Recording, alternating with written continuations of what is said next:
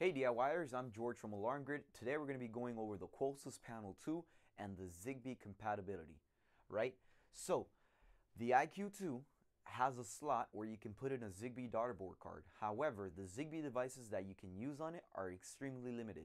The only Zigbee device you can use is going to be an image sensor, and that's actually going to be the Qolsys Image Sensor.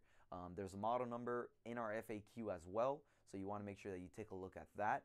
And basically, what the Daughterboard Card does is if you have that installed and then you also have an image sensor, the image sensor is basically it's a device with a built-in motion and a camera.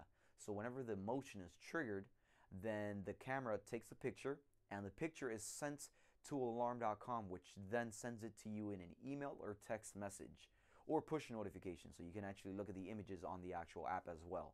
Now again, the alarm.com app does work if you have the system activated and monitored. So you have to make sure that first the system is registered with a monitoring company. You have to make sure that you have the Zigbee daughterboard card installed in the actual IQ2. And then you also have to make sure that you have the image sensor. All right. Now, one little caveat with the Zigbee daughterboard card is that it actually uses up the same slot that the PowerG daughterboard card uses.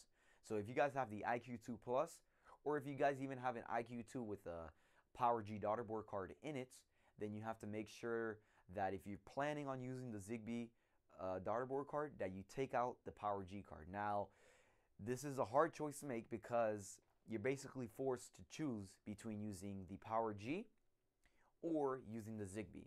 Now, PowerG is great because the sensors, they have crazy range.